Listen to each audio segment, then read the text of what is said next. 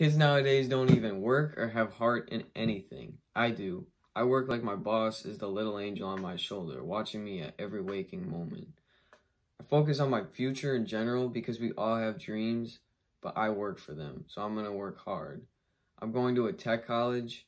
I work at a pub. Most 17-year-olds are handed things in life, not me. Most of everything I've ever wanted or owned, I paid for. That's the difference between me and most kids. I feel that everyone has dreams and they would like to achieve them. Instead of being handed things, I would rather work hard for them. I'm going to a college to become a mechanic, to start my life and better my future. I love cars, so why not? And it's a very nice program. I work 60 to 70 hours a week just running up and down stairs, helping people with delivering food, cooking, getting sides ready. If someone asks for me, I'm there. It's a really great job. I like meeting new people and new friends of the family. I love the chaoticness because the money is great. The people are great too, but it does give you some life lessons because you have a lot of things to deal with, just like working on a car. I love working on cars, and that's my main passion. I really want to build my car by the end of this year. This has been one of my goals for a very long time. It would be great for me just to have my own car that I could drive around in.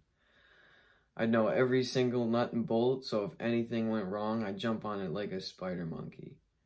That would be great to achieve, but my greatest achievement would be owning a mechanic shop. Owning an actually good shop that isn't sleazy would be amazing. Just to come to work on cars, go home, and then repeat, I'd love that.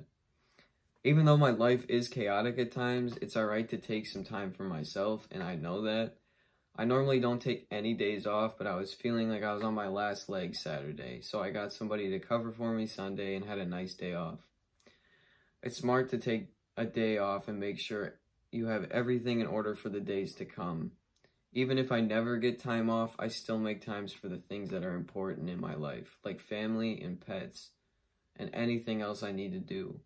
I just always keep them in the back of my mind because we don't all last till 100, which is a shame because some of us really do deserve it.